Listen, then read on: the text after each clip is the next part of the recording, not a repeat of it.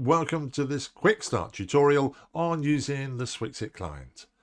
In this short video, I'm just going to take you through the basics: how to make a call, answer a call, transfer in, and basic customization and setup of the client itself.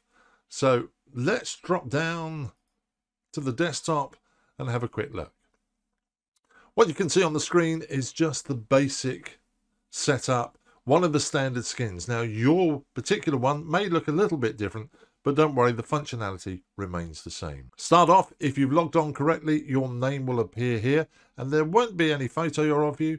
So the first thing you can do is put a photo of yourself on the skin. And to do that, just right click up here and select Set Own Picture. So if you press these three dots, you can search your computer for a suitable photograph and click OK.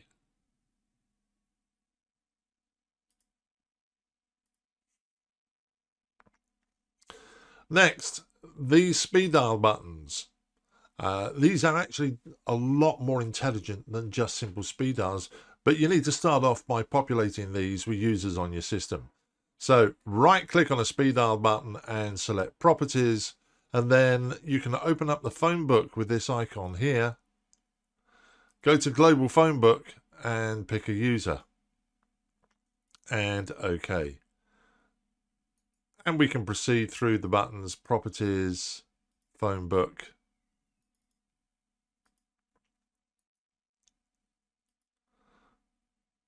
and populate all the users. The status of a user can be seen by the coloured circle around the photograph. If the circle is grey, the user isn't logged on. If the circle is green, the user is logged on and available to speak. If the circle is red, then the user is in Do Not Disturb. If the circle is amber, then the user is in an away status. You can change your own status at any time by, again, right clicking up here and set yourself to away, in which case your circle goes amber, or Do Not Disturb, and your circle goes red. Under normal standard working, if you're in an away status or Do Not Disturb status, your phone will not ring. However, it will still present calls. So everyone will know that you're in a Do Not Disturb status, but if they decide to ignore that and press the button, your phone will display the call, but you won't be disturbed with any audible sound. That's the standard working. It can be changed. And if you go onto one of the other training videos where we look at call forwarding, you'll see how you can do a status change and change the call forwarding of your phone. There are multiple pages for your speed dials, and you can select any of the pages just by clicking the tab at the top. If you want to store an external number under a speed dial button, just right click, Properties. Now you put the trunk access code. Now in the UK that would be a 9, and then you put your telephone number in and give it a label and click OK.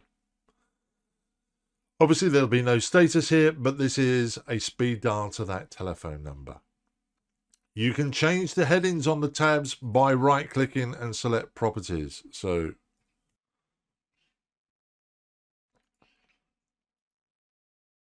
that's how you change the look of the client. The next thing to set up is the audio devices that you wish to use with your soft phone. The client itself will support 3 concurrent USB devices, and these can be configured and selected from this bar here. By right clicking up here and select Properties, you can select the device type and the device used for that type.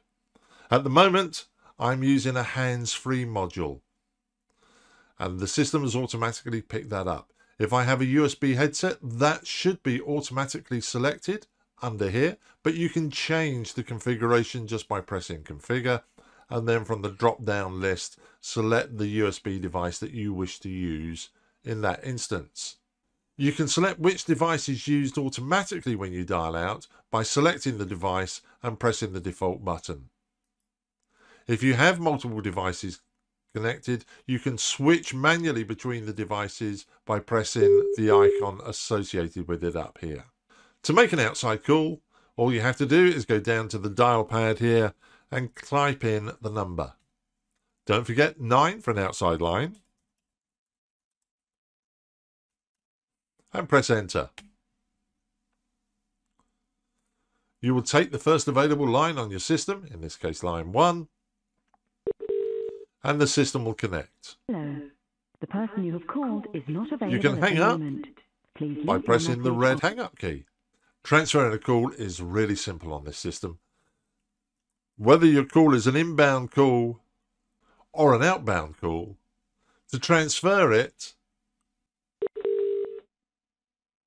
to transfer the call, simply press the speed dial button for the person you wish to transfer the call through to, in this case Sean.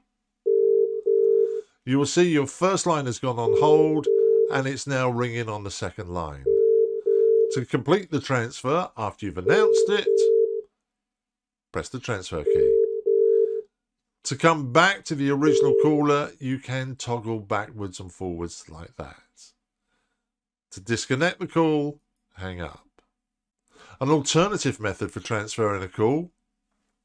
An alternative method of transferring the call is simply to drag and drop the call across. Until the user answers the call, until the user picks up the call, it will remain on your phone in the status transferring. You can grab the call back at any time simply by clicking on it. Let's have a look at a couple of other buttons on the skin. This button here is your last number redial. If you hover over it, you'll see the last number you dialed, and if you right click on it, you'll see the last group of numbers you've dialed, and you can select each one. If you have the facility to record, and this is ad hoc recording for a user only, and this is not centralized call recording, which is usually done for regulatory purposes. At any time you're in a conversation, by pressing the record button, you can make your own personal recording. These recordings can be accessed by right-clicking on the button and going to recorded conversations, and they will be listed here. So just a couple of other things to quickly show you. There is a phone book. The phone book has the global phone book, i.e. all the users on your system. And then we have a personal phone book for your own use, and you can add your own entries. In the phone book, you do not have to put the trunk access code in.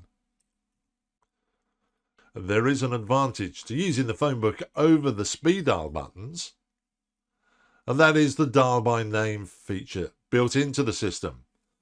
So I just stored Pizza Hut in my phone book, and I can access that simply by typing Pizza Hut. And there's the number taken from the phone book. This dial by name feature will also work for any contacts that are in your Outlook and for all internal users.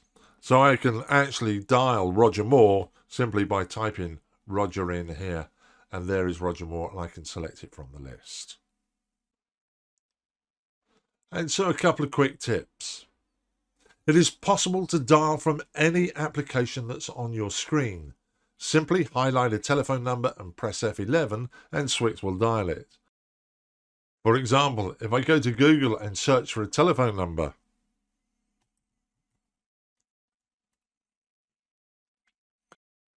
so all you have to do is highlight the telephone number and press F11 on your keyboard, and Swyx will dial it, automatically inserting the trunk access code. This will work in any application. Emails, spreadsheets, Word documents, wherever you see a telephone number, highlight it and press F11. And it doesn't matter which format that telephone number is in. If it's in international format, +44, +37, +1, whatever, Swyx will dial the number for you. Nothing to do. Highlight a number on the screen, press F11, and Swyx dials it. Finally, under Settings and User Profile, you can configure how Swyx is going to work for you on your desktop. I won't go through every one, I'll let you play with this, but a couple of recommendations. Pop up on ringing. If that is active, then when a call comes in, the SwyxIt client will come up on your screen. If you only have a small screen, then that could pop up in front of a document that you're working on. By switching this off, you'll get a small notification icon in the bottom right hand side of the screen telling you there's an incoming call, and if you click on that you will answer it. Secondly, this minimized tray icon, my recommendation is to switch that off. And then Swyx will stay on your toolbar at the bottom of the screen, and you can quickly access it with your mouse. And my final recommendation as a headset user, I find it more convenient to have a keyboard shortcut to bring Swyx up on the screen. So if you go to keyboard, and then from the drop down list, select pop-up SwyxIt, you can now assign a keyboard shortcut. So if I was to do Control S, for example, and press assign, and click OK. And if I minimize Swyx from the screen, when I press Control S, it just pops up.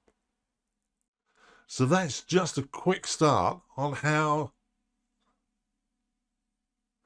That's just a quick start guide. You will find more information under the help menu. You can go to a quick start guide, which will bring up this in your browser, and there is more advanced help available from the help center and from the forums. For more information on how to get the best out of your client, please get in touch with your local reseller. Thanks for watching, and I'll be back with more videos very soon.